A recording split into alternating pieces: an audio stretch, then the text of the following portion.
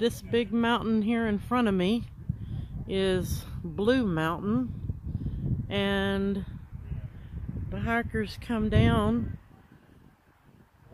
from right there and they're going northbound, so those are come across the highway right there, and then David and Bob have their tent set up for Trail Magic. They're serving hot dogs and chili dogs and different types of drinks and stuff right there.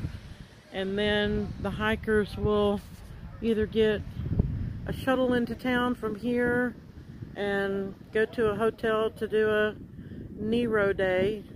A Nero is where they do short miles one day and then go in and spend the night in a hotel, resupply food, do their laundry, stuff like that, and then they get right back on trail the next morning. If they do a 0 day, then that means they will stay in town all day tomorrow and they'll go into town today and stay there all day tomorrow and not come back out on trail until the following day. So a 0 day is where they do 0 miles for that day.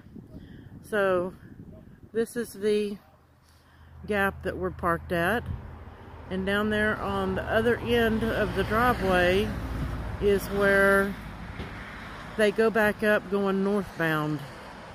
So let me see if I can come down this little hill.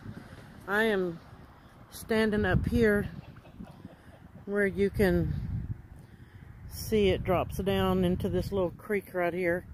There's no water in that creek, but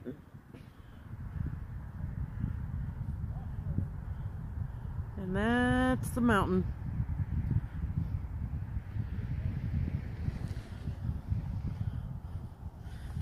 So let me walk down here and I'll see if I can get a better view of the parking lot and everything.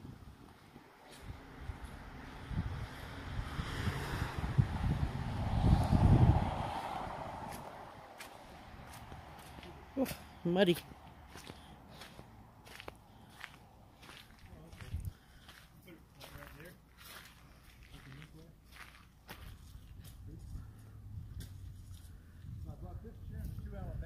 Right down there by that sign where the stairs are is where the hikers go back up going northbound.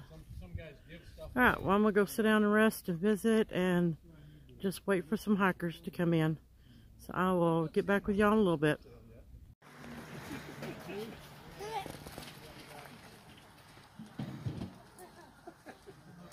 The girls are putting you men to shame. I know. Look up. They always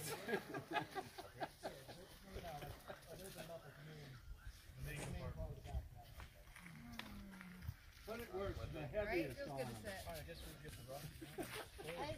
Was he taking two? They didn't have a hand masseuse down One of them's there. for it's only 1.3 So hard.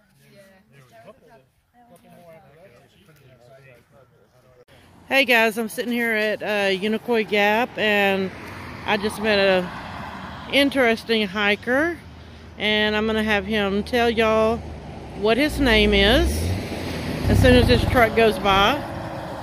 Jacob Adam Gauntz. And Barefoot. his trail name is Barefoot. And you are hiking from, did you start the approach trail? I started at the approach trail and I'm going all the way to Katahdin. And you're hiking the whole thing barefoot. Yes, ma'am. And how long did you say it had been since you... I took off my shoes about 3 years ago. Sometimes I have to put on flip-flops to go inside Walmart and stuff because sanitation issues, but when's the last time you washed your shoes? Yeah. I wash my feet probably daily. But my feet every day. so I think that's awesome that somebody can hike 2,200 miles.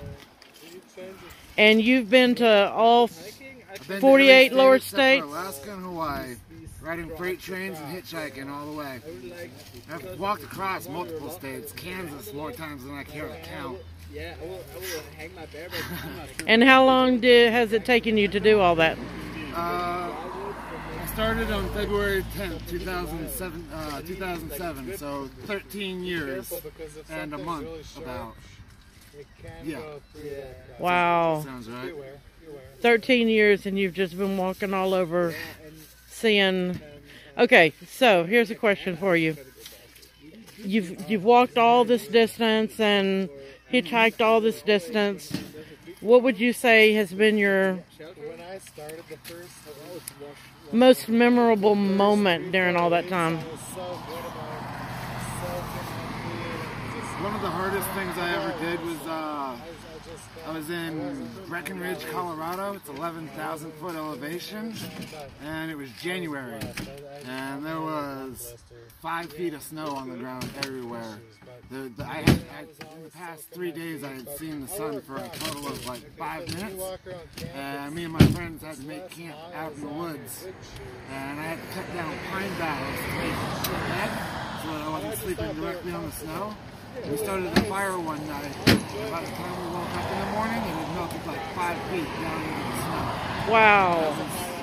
That was rough. Wow. All right. Well, Barefoot, good luck on your walk to Katahdin. And maybe we'll see you up trail a little ways. All right. Thanks. Cheers. Yeah. All right, end of the day wrap up. I didn't do a whole lot of vlogging today. I got here to Unicoi Gap and Bob and Dave were already doing trail magic here, and they invited me to stay and just sit and relax, and so I didn't do much of anything today, but because it was their camp and not mine, I didn't feel comfortable just bringing the camera out a whole lot. I did some, but not a whole lot. But so I just sat around all day and talked to hikers and got to meet some new hikers that I hadn't met yet. And that was it. That's been the extent of my day, is just sitting in my chair outside enjoying the fact that it wasn't raining all day and it was nice and warm, and just sitting around talking to people. After Dave and, well, let me tell you a story about Dave and Bob. They have both through hiked the entire trail, but they did it in sections, not through hike in 1 year. So they've been friends for a long time, and they hiked 1,600 miles of the trail together at different times through many years. But once a year they come out here to this same gap every year, and one day every year they do trail magic here at this gap. So I guess I was just blessed to have hit them at just the right day and been here on just the right day to be able to meet them and hear their story and just be invited to sit down and relax and not have to do anything, not have to do trail magic, not have to take hikers into town or give rides to Walmart or anything. I mean, I basically haven't done anything all day. But anyway, after they left, they got all packed up and they left. A thru hiker from last year that I met several days ago at Unicoi Gap, he's been here with us all day today too, and he and I piled up in my van and we went to Hiawassee and went and had dinner at the Country Kitchen and went to the grocery store and picked up a few items and had a lot of laughs over the fact that this big grocery store here is completely wiped out of toilet paper. And from what I'm understanding, pretty much every grocery store throughout Georgia is completely wiped out on toilet paper and hand sanitizer. Through hikers need the hand sanitizer because they can't just wash their hands anytime they want to, and we cannot find it anywhere. So in a couple of days when I go to Walmart, I'm gonna have to try to find a way to make some homemade hand sanitizer with aloe vera gel or aloe gel and alcohol, and because I've given even all of my hand sanitizer away to hikers that needed it, and of course I do have a way to be able to wash my hands, but I keep telling them, you know, hand sanitizer doesn't kill coronavirus or the norovirus, either one. Hand sanitizer is designed to kill bacteria, and norovirus and coronavirus are both viruses. They're not bacterial, so that's not going to kill it. But it still is a way for them to feel like their hands are clean. So I need to try to find a way to make it. But anyway, me and the Count had a really good time in town. Just Hiawassee is a beautiful little town.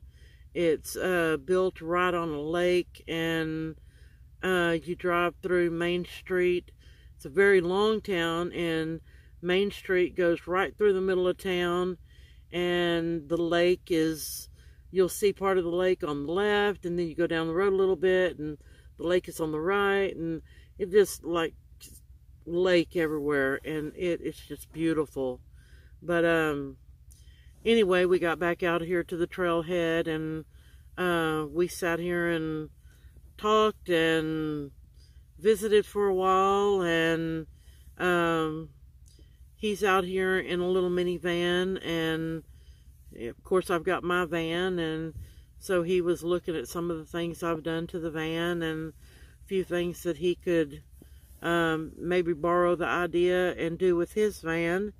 And so anyway, we just had a good evening, and the plan right now for tomorrow, we may stay right here and do trail magic, but we're figuring since it's Saturday, there's probably going to be somebody else here wanting to do trail magic.